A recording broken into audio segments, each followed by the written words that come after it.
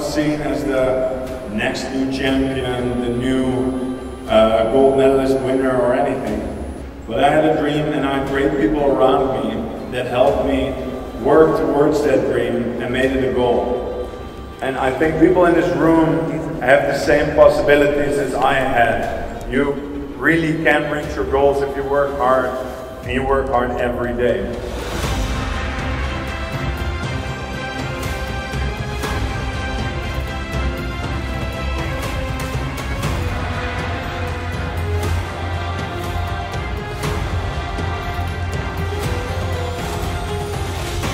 I've been recently retired from professional swimming, but not from swimming in general, because I will always love being in the water. Now it's my time to inspire the next generation and next generation of champions.